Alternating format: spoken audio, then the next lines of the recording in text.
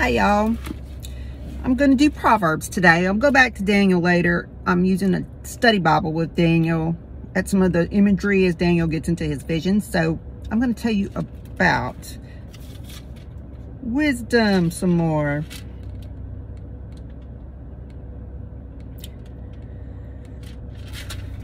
Solomon was considered the most wise person in the world ever because he asked God for wisdom. When God asked him what he would want him to grant him, instead of asking for the endless wealth that he was blessed with, he was also the richest person to ever live wealth-wise. He said, I need the wisdom to govern your people, basically. So God granted him this, and he also was granted those riches as well. So he wrote down a lot of this wisdom, and in Proverbs we see it. So in chapter 3 of Proverbs, he says, my son, do not forget my teaching, for let your heart keep my commandments, and tranquility and prosperity, the wholeness of life's blessings. That's what prosperity means, not just having a bunch of money. They will add to you. Do not let mercy and kindness and truth leave you. Instead, let these qualities define you. Bind them securely around your neck. Write them on the tablet of your heart. So find favor and high esteem in the sight of God and man. Trust in and rely confidently on the Lord with all your heart, and do not rely on your own insight or understanding. In all your ways, know and acknowledge and recognize him, and he will make your path straight and smooth, removing obstacles from blocking your way. Do not be wise in your own eyes. Fear the Lord with reverent awe and obedience, and turn entirely away from evil.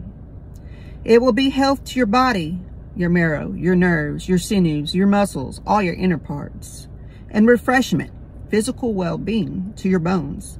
Honor the Lord with your wealth and with the first fruits of all your crops. Now, that means income, because none of us, all of us grow crops. Then your barns will be abundantly filled, and your vats will overflow with new wine. My son, do not reject or take lightly the discipline of the Lord. Learn from your mistakes and testing that comes from his correction through discipline. Nor despise his rebuke. For those whom the Lord loves, he corrects, even as a father corrects the son in whom he delights. So a responsible parent corrects their children. As they're growing up, teaching them right from wrong, not letting them run amok and crazy and do whatever and get into everything and mess with people's stuff. When I was little, if we messed with anything we weren't supposed to, we got a slap on the hand. So we just didn't mess with other people's stuff, or, stuff that we weren't supposed to mess with at home. Like stuff on the shelves that were knickknacks, for instance. You don't mess with that. That's not yours. That's not your toys. So you learn as an adult not to do the same thing, if you're brought up to not do certain things. So just like that, God loves us, and he corrects us when we get out of line. Now, if we choose to listen and realize that that is our choice, some people just keep barreling down the wrong path. Even as a father corrects the son in whom he delights. Happy, blessed, considered, fortunate, to be admired is the man who finds skillful and godly wisdom. This is the Amplified version. They have in brackets the meaning behind the Greek word that was used to translate some of this. That's why there's a lot of description in here. And the man who gains understanding and insight, learning from God's word and life's experiences. For wisdom's profit is better than profit of silver, and her gain is better than fine gold. She is more precious than rubies, and nothing you can wish for compares with her in value. Long life is her right hand. In her left hand are riches and honor. Her ways are highways of pleasantness and favor, and all her paths are peace. She is a tree of life to those who take hold of her, and happy, blessed, considered, fortunate, to be admired is everyone who holds her tightly. The Lord by his wisdom has founded the earth. By his understanding he has established the heavens. By his knowledge, the deeps were broken up. That's the oceans. And the clouds dripped with dew. My son, let them not escape from your sight, but keep sound wisdom and discretion, and they will be your life to your soul, your inner self, and a gracious adornment to your neck, your outer self. Then you will walk on your way of life securely, and your foot will not stumble. When you lie down, you will not be afraid. When you lie down, your sleep will be sweet. Do not be afraid of sudden fear, nor of the storm of the wicked when it comes, since you will be blameless. For the Lord will be your confidence, firm and strong, and will keep your foot from being caught in a trap. Do not withhold good from those to whom it is due, its rightful recipients, when it is in your power to do it.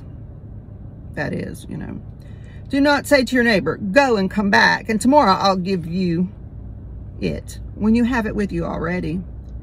Do not devise evil against your neighbor who lives securely beside you. Do not quarrel with a man without cause, if he has done you no harm.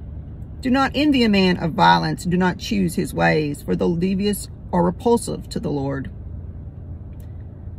But his private counsel is with the upright, those with spiritual integrity and moral courage. The curse of the Lord is on the house of the wicked, but he blesses the home of the just and righteous. Though he scoffs at the scoffers and scorns at the scorners, yet he gives grace, his undeserved favor, to the humble, those who give up self-importance. The wise will inherit an honor and glory, but dishonor and shame is conferred on fools. This is some really good stuff here. In 3:27, where it says, do not withhold good from those to whom it is due, its rightful recipients.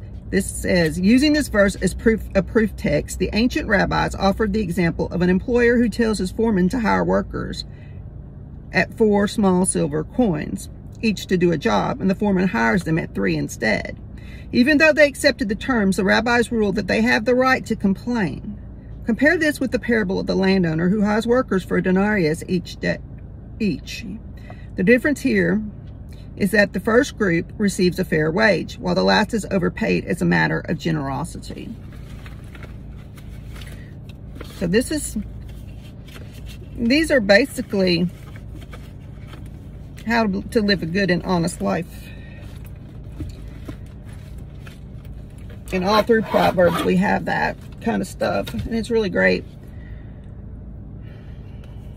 Great for anybody, even if you are not really a believer in the gospel, or you don't believe Jesus is the only way.